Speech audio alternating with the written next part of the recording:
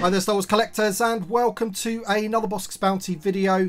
And in this video what I'm going to try and do is make a super articulated mud trooper from the Solo A Star Wars Story. Now I want to give a big shout out to Caleb Amos on the Vintage Collection Facebook group, because his post was the first time that I saw somebody do this. And I also want to give a big shout out to my buddy John Miko, because I do remember when these two figures were first announced, he made a graphic up, which I will put on the screen right now, that showed you how basically the parts of these figures could be leveraged to make a super articulated mud trooper, which is awesome. Now I'm going to use the figures out of this one. I've heard that the heads on these will fit on this body, and also what I can remember from these figures is that they do have like a peg on the cape, which we may need to cut off and then glue on this guy. I'm not too sure. And also the pipes that are coming from the helmet, I think they attach in the back of the figure as well, but we'll have to check that out when we get the figures out of the packaging. But basically that's what I want to do. I want to see if I can do this. I don't really customize figures or anything, but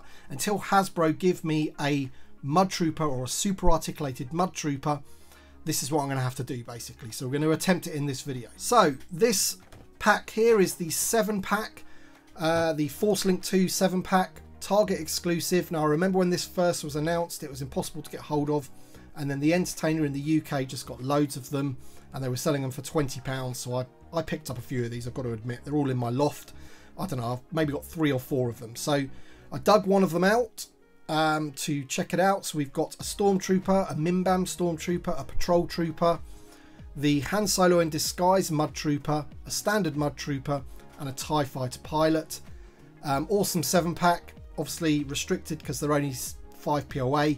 They might be a little bit more than 5 POA because I think the wrists move so they can hold the weapons and things like that. But essentially, they don't really have knees and ankles and, you know, super articulated joints and things like that. So the idea is to make our own in this video and see if we can do it. Okay, so here's the two figures close up for you. They're great looking figures, but as I say, the problem is that they don't move from this position. This is the only real pose that you're going to get with them.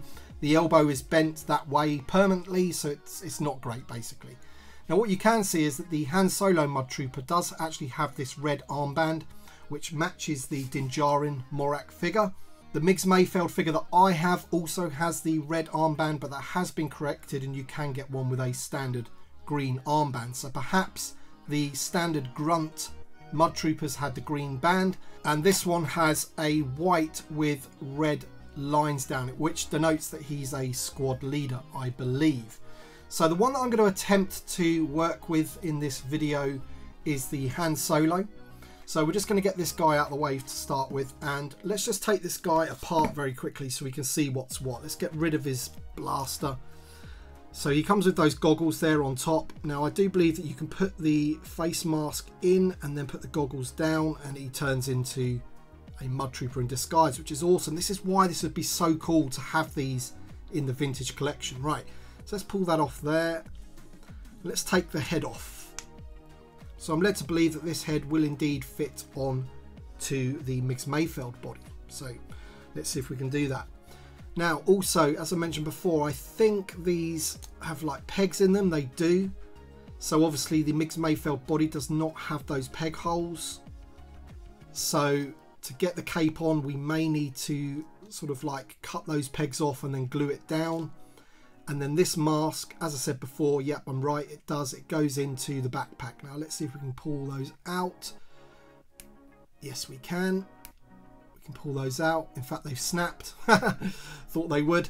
So we could just maybe glue those down, but I'm not going to do that, all of that in this video. I just really want to see that the head fits on and we can get the cape on, and then we can just get him looking, you know, like a mud trooper basically. Okay, so here's the Din Djarin, and we're just going to plonk the head off, and we're going to need to get that out and then put it into the other head. And there it is. That's been taken out of the Din Djarin head, and then I'm hoping that that is going to fit into there. So we're just going to try and push that in. Okay then, so there you go. That is the Mud Trooper helmet on the body of Din Djarin. Now the neck is a different colour to the head ever so slightly, but with the mask on like that you can't really tell.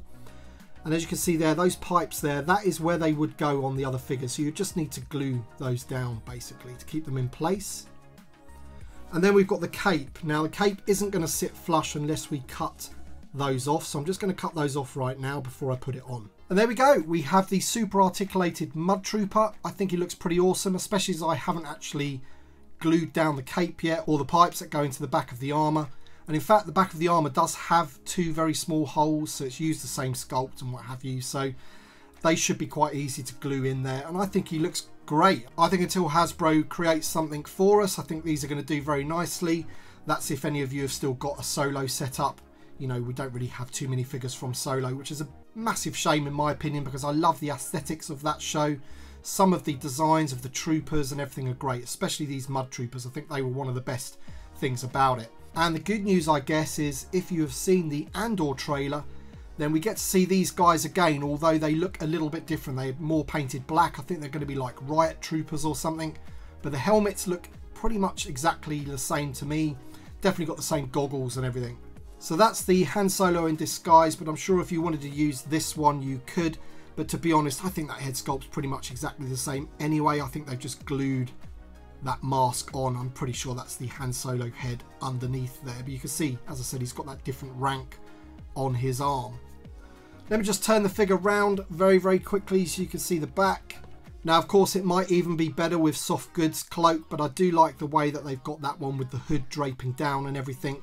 It would probably get in the way of the articulation, but if they could create soft goods that look as good as that, then I'd be all for it. But I think this is pretty cool. I like that we're able to do this with these figures. I think they look great. So once again, big shout out to Caleb Amos on the Vintage Collection group, and also my mate John Miko as well for originally having the idea. He really does state out in his graphic how Hasbro could achieve this properly, you know, with all the accurate armor and everything, and cloak and trousers and what have you.